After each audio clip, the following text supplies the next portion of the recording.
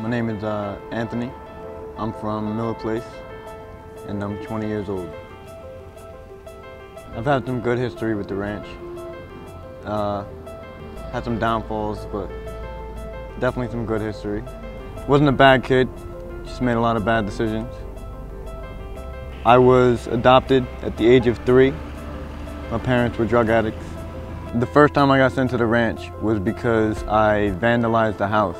Graffitied, I was by myself and I got caught. I was smoking weed. So the judge put me in Timothy Hill. While I was at Timothy Hill the first time, I made some bad choices.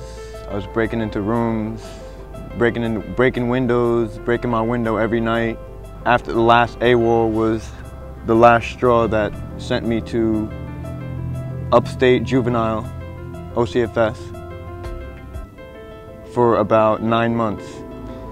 Upstate was like a mini prison. It was double barbed wire fences, locks on every door, always in supervision, cameras all over the place. It was a rough crowd.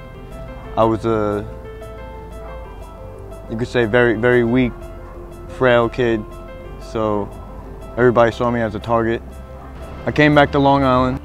I was homeless for a period of time, living in abandoned houses, lived off ramen noodles. That was my best meal. I was tired of living that life, and I decided to call the ranch. It was funny because it was Chuck, a very close friend, you know, we were cool.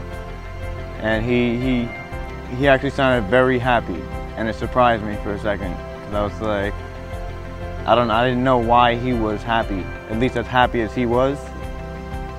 It was overwhelming, to be honest. And I got offered the 180 program. 180 degrees, turn your life around.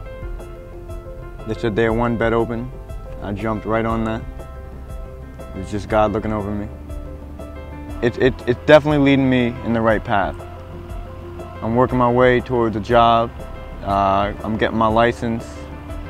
To me, the difference between prison and the ranch is the fact that they care.